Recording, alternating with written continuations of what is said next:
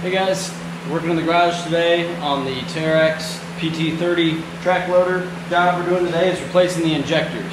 At low RPMs and mid RPMs, under any load it would knock. It seemed to go away when you were full throttle, but any low RPMs and sometimes just idling around low RPMs that had a pretty good fuel knock. So what I did was I bought some injectors on eBay. It was $109 for 3 of them, and 2 out of 3 of them leaked. I went and got the OEM injectors rebuilt at a local shop here, and they said they were not atomizing the fuel correctly, so they had to buy some new cups for them, and they had to take them apart. That was $238 for the 3 of them. And the OEM injectors, I think they were close to $300 a piece. This is a Perkins 403 D15 engine, which is the 3-cylinder diesel. So let's get started. As you can see, I've got the hood removed. So next I've got this air cleaner assembly that's going to come off. I think they're 3/8 inch bolts that have a 1/2 inch head on them. Next there's 3 1/2 inch bolts that hold this bracket in place.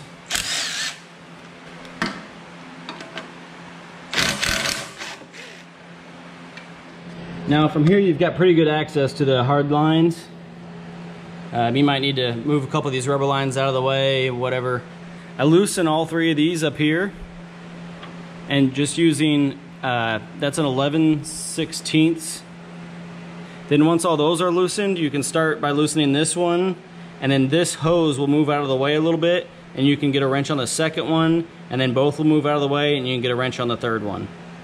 Now when you're turning these, you want to make sure that the item that it's screwed to does not spin as well. So when you look down here, you'll see you need to loosen this, but you also need to put a wrench on this so that this piece doesn't spin out of the fuel pump. Same with up here. You'll want to put a wrench on this section right here, which is the upper portion of the injector. So that's what you'll put a wrench on to keep from spinning when you remove this top and when you remove this nut. The return line also has a rubber hose at the end of it right here that the fuel goes and returns back to the tank. So I didn't find that needed to be removed. Once I remove it from here and the 3 injectors, this hose can be moved out of the way with that rubber line back there still intact.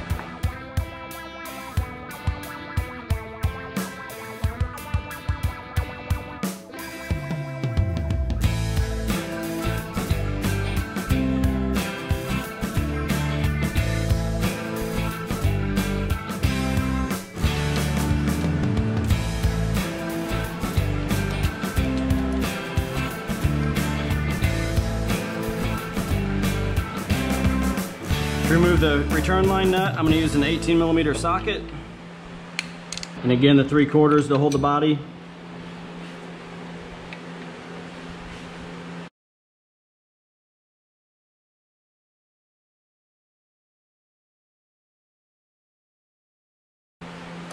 Last, I've got a 10mm here to remove the return line at the fuel pump.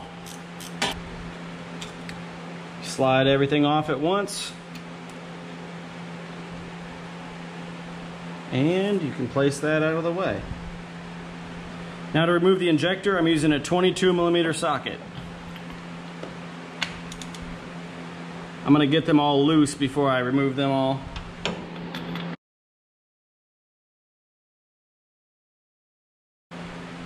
Now make sure when you pull these out, there is also a copper washer at the bottom of the injector here. Sometimes you need to reach in there and pull it out with a pick, or suck it out with a vacuum.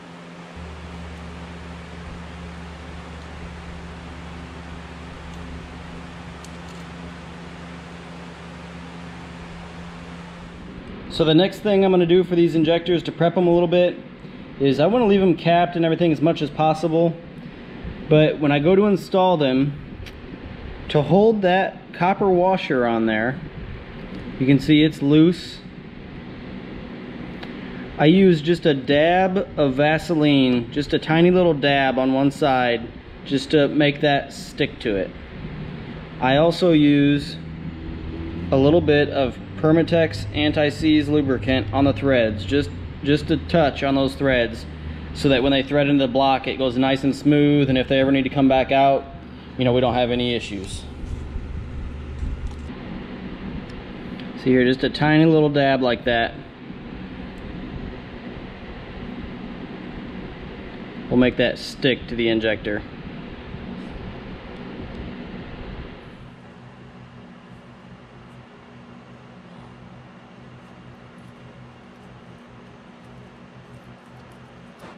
You can see there how that copper washer stays on just like it needs to.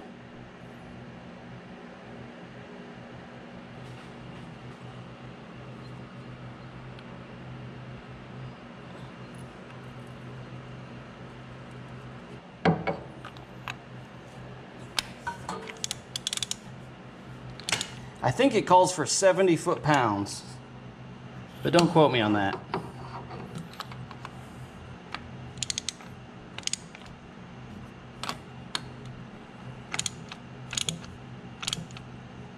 Okay, the next step is to reinstall the fuel return line.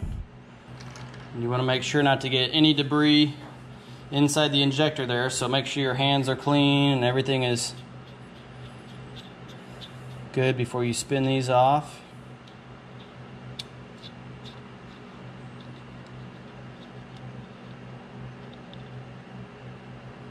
And I'll take off one of these washers to show that they have 2 holes in them. That's what they're supposed to have. That way the return fuel that comes back through the injector goes through those 2 holes into these grooves in the rail and get returned back into this line here. So I'm also going to remove this banjo bolt that we need to. And this whole assembly sets in place. Like that. Get the banjo bolt back in.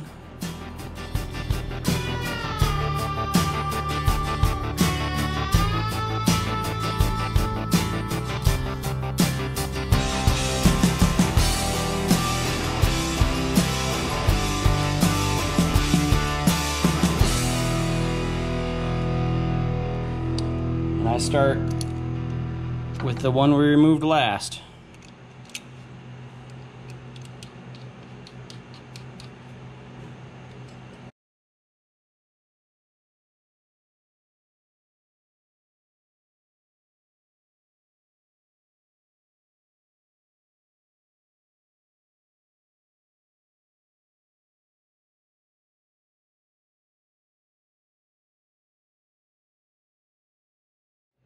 Now I'll show how I go about priming the engine here. Mine has a squeeze ball. I just kind of squeeze that a few times.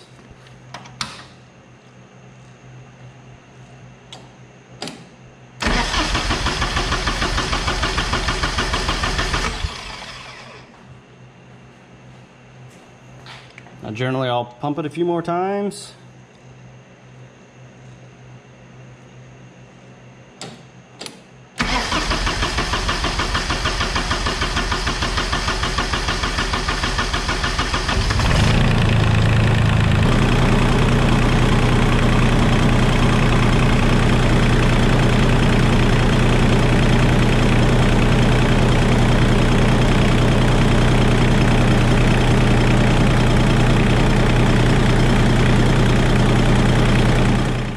Okay, well I call that a success. Nothing leaks, and I've just had the engine at pretty low RPMs and was able to use the bucket to lift the front of the machine off the ground, and all is well. So I'm going to go ahead and get the hood slapped back on here and call this fixed.